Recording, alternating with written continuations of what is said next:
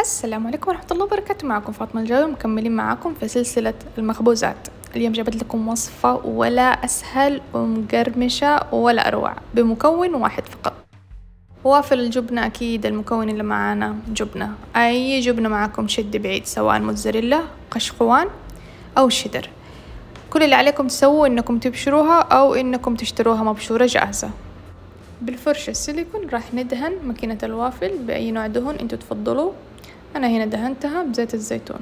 كمية الجبنة اللي راح تحطوها على ماكينة الوافل تعتمد اعتماد كلي على حجم ماكينة الوافل اللي عندكم. أنا الماكينة عندي جدا صغيرة.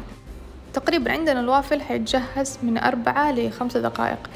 إذا حسيتوا إنكم تحتاجوا تضيفوا موتزاريلا زيادة أو تشيز زيادة ما عندكم أي مشكلة. بس عشان أنبهكم، ترى من الغلط أن نستخدم الشوكة مع ماكينة الوافل.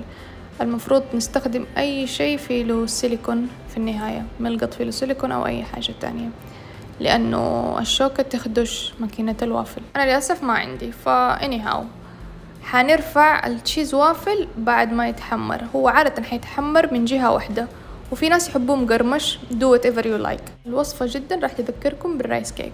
أنا اخترت إني أحط فوقها بيض. ممكن أيضا إنكم تفرزنوها وتسخنوها لاستخدام لاحق. إذا عجبتكم الوصفة لا تنسوا لايك وشير وسبسكرايب. جميع المعلومات راح تلاقوها تحت في صندوق الوصف. Love you so much. Bye.